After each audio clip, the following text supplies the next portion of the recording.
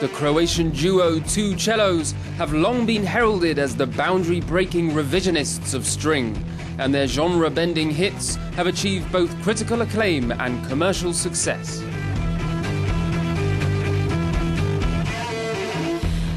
Their recently released second album, full of their staple reincarnations of pop-rock classics, leads with Supermassive Black Hole, their unique take on Muse's popular anthem. We just wanted to show people all the possibilities of cello and attract wider audience to this instrument, because many people don't even know what cello is capable of.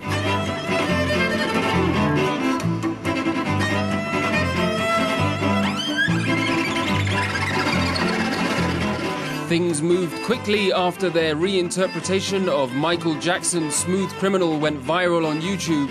Soon Sony came knocking with a record deal, Elton John invited them on tour, and they shot up the Billboard charts.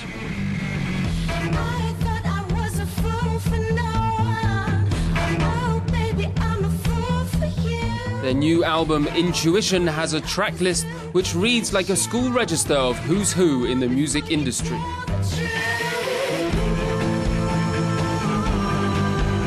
And how did they decide who they would try and work with? Like this. There was a list of names. And Whilst Glee star Naya Rivera features in the lead single, she turns out to actually be one of their lesser-known collaborators. we had history with Naya Rivera already, so we thought it would be a great idea for her to be the guest. And of course, with Elton John was obvious choice. We were on tour with him for a year and a half. So and Lang Lang we met a few times before, and since we are from the same label, it was great. He comes from the similar background, classical music.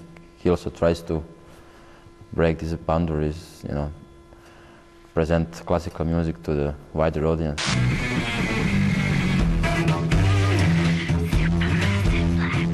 Co-opting the likes of Lang Lang is one thing, but when it comes to live performances, Elton John has claimed Two Cellos are the most explosive acts since Jimi Hendrix.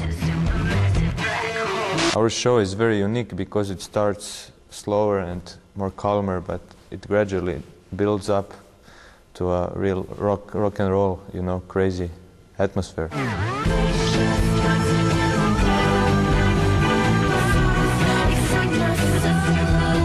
The album Intuition was produced by the legendary Bob Ezrin, best known for his work with Pink Floyd, Alice Cooper and Deep Purple. Two Cellos are currently touring the US, and their CD is out now.